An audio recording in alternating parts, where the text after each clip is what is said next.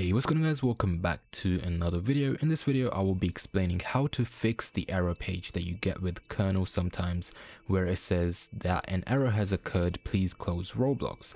Now I do want to quickly mention that Krnl only works on Windows 10 and 11 as of right now, so if you are on Mac or any other version of Windows it will not work for you. So make sure you watch the full video so you're able to follow all the instructions so you know that you've done everything correctly.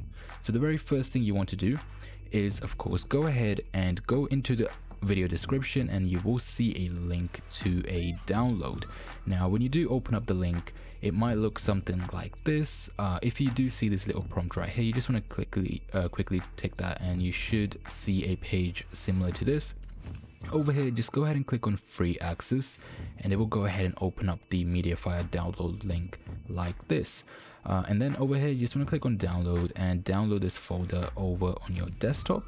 And there we go. So let's go back on our desktop. So I've got two copies over here, so I'll just go ahead and delete the old one and I'll use the one that I've just downloaded.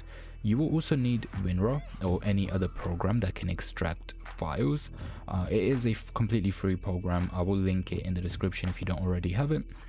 So once you do have WinRAR installed, you should see an icon for this that looks similar to this. It's like a bookshelf. So over here you just want to go ahead and right click it and click on extract to, and it says the version folder or the actual name of the folder. So you just want to go ahead and click on that, and then you can simply delete this. You don't really need that, you just need this extracted folder right here. So you just want to go ahead and open that up and you will see two files over here. So this is the actual application that you need. So this is the one that you can actually inject the Krnl executor into. So basically you get this error because the version of Roblox that you are currently using has more security against executors. Therefore it doesn't allow you to actually use the executor. So once you do have this folder installed, you just want to come down over here, or you can just simply click on the Windows key and press the letter R and you should see something like this. If you don't know how to do that, just come over here and type in run and then go ahead and click that.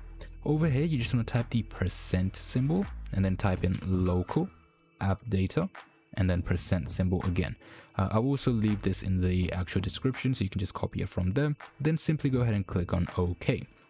You should see something that looks like this. The folder names of course might be a little different, but all you're doing is just look for the folder called Roblox. So once you do find Roblox, just go ahead and open that up and then go ahead and go into the versions folder.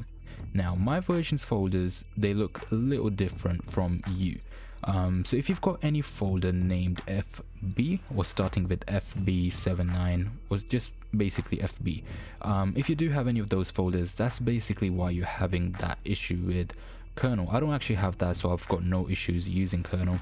But what you want to do over here once you are inside the versions folder is look for a folder that says version -FB.